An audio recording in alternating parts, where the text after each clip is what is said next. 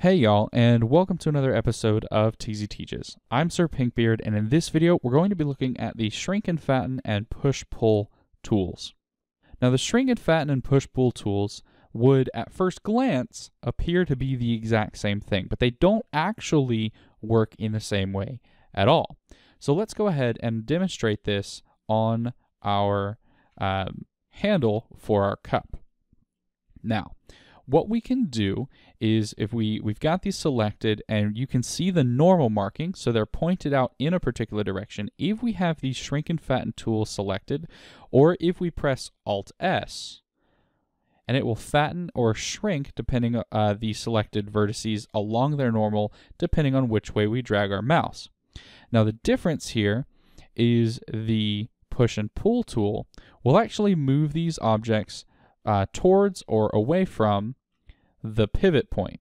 Now the pivot point here can be set by going up to the top, and you can see there's a bounding box center, the 3D cursor, individual origins, the most active element, or by default, the median point. And we'll talk about pivot points in a future video, but for just the example's sake, if we have it at the median point, that means our point of origin, if we select the transform tool, is now in the center of all of these selected objects.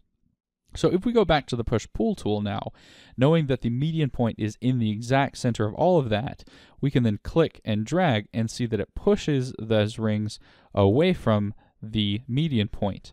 It's not scaling them at all, it's just moving them away from it, or we can push it back towards the median point and it will get smaller and more compact.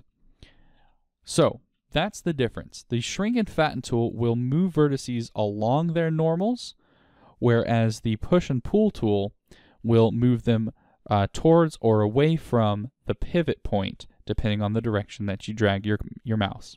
All right, so that should cover basically everything you need to know about mesh modeling to create some pretty awesome models just with these tools.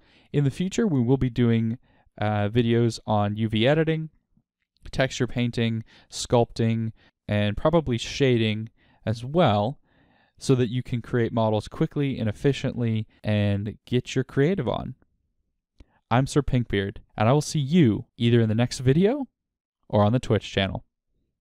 Peace.